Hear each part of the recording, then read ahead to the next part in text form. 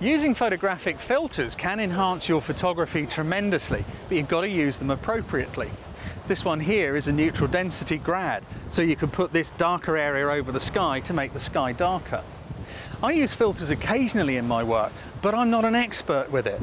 So I thought for the purposes of this exercise, it would be worth speaking to somebody who is. This is Tom Mackie.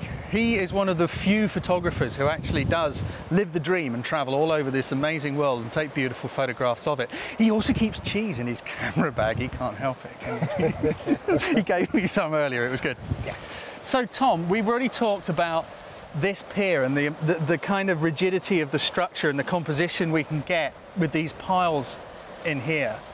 But we're going to do something with a neutral density filter, which cuts light out. Why would someone want to do such a stupid thing as remove light from their photograph? It does seem very strange to want to do that, but you can create some very, very interesting effects by using long exposures, such as 2-3 minutes. When you've got something like this, you've got the water going in and out, you can get some really nice, really surreal effects. Excellent, that sounds like fun. Okay. Let's go and give it a go. Let's try it. I'll grab your bag. Thank you. I might eat your cheese. No.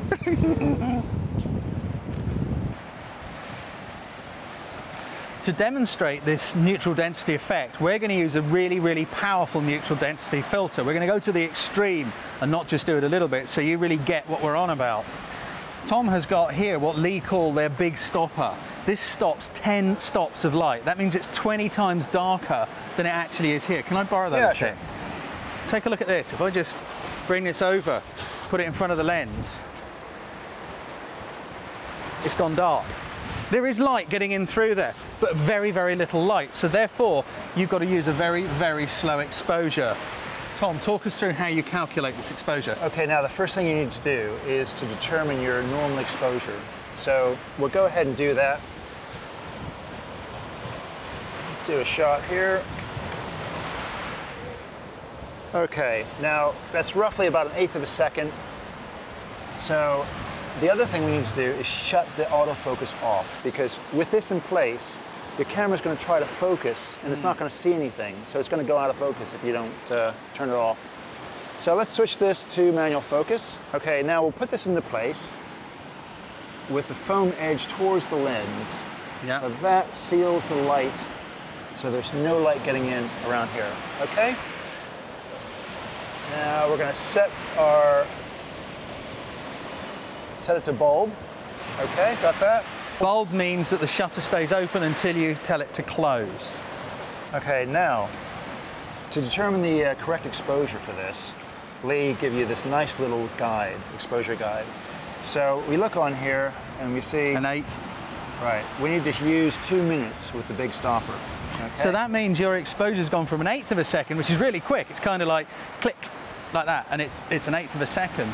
To 2 clicks, the first click when your shutter opens to the second click when it closes is a 2-minute gap, so you need something to do in between times. Yeah, okay. Okay, so we're all set up. You've got your filter in place, the composition's set on a tripod. You could never do this without a tripod, don't even consider it, and use a nice sturdy one. And we're going to use the cable release, so we're not touching the camera. Yeah. All right, so let's go ahead and put that in and lock it in. Okay, and now we just literally look at the watch and count 2 minutes. Now we've got to do is kill time. What should we do? Go for a walk. Want some cheese?